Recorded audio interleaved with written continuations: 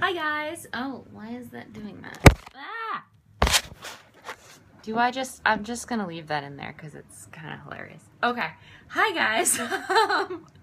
It's day 13 of VEDA. We are talking about regret today, and I've already seen some less serious regret videos, so I don't feel bad about where I'll probably go with this. If you can't tell, you might not be able to. It's like, oh, there's a cat down behind me.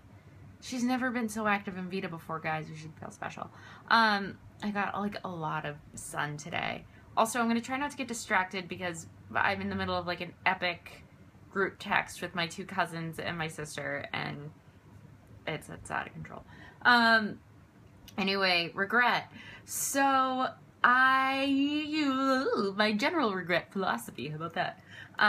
For someone who in high school was obsessed with Rent, I still am. I love it so much. It's my favorite. I feel dumb by saying that sometimes because it's super cliche for anyone in my age range who loves musical theater. But Rent, die hard.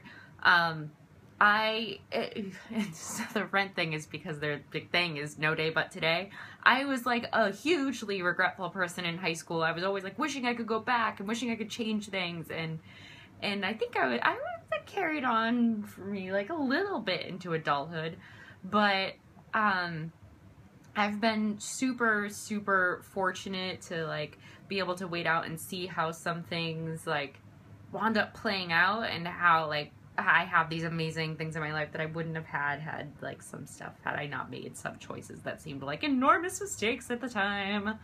Even mistakes that involve an extra year of undergrad, even though I had already got my degree, resulting in an enormous student loan that I otherwise wouldn't have had. I mean, when I pay that bill every month, it still seems stupid, but when I really think about it and trace it out, there are things I wouldn't have had that not happened. And I think Annie's one of them. Where I live, Jay, there's so many things. Nothing would be the same. Anyway, and although I do have that bill automatically taken out of my checking account, so I don't have to pay it myself and just consider it my automatic stupid tax. Maybe I'll think of it as my grateful tax. Anyway, I've said anyway a lot, sorry. Other things that are not serious that I actually do regret. I kind of regret cutting my bangs 2 months ago. And I trimmed them once myself since. I don't know, summer's just not the time for bangs. I don't regret coloring my hair even though it's lightened up considerably. If you ever saw those pictures before, they're farther back in my Instagram from June. Maybe it was actually only 6 weeks ago. But the bangs, man, the bangs, I don't know. Summer's just not bang time at all. And speaking of summer, I also regret trying to make concealer and foundation purchases lately because I have been out in the sun and none of the shades match. None of the shades at all will match the rest of the year. I don't know. I have a whole bunch of stuff to return to CVS.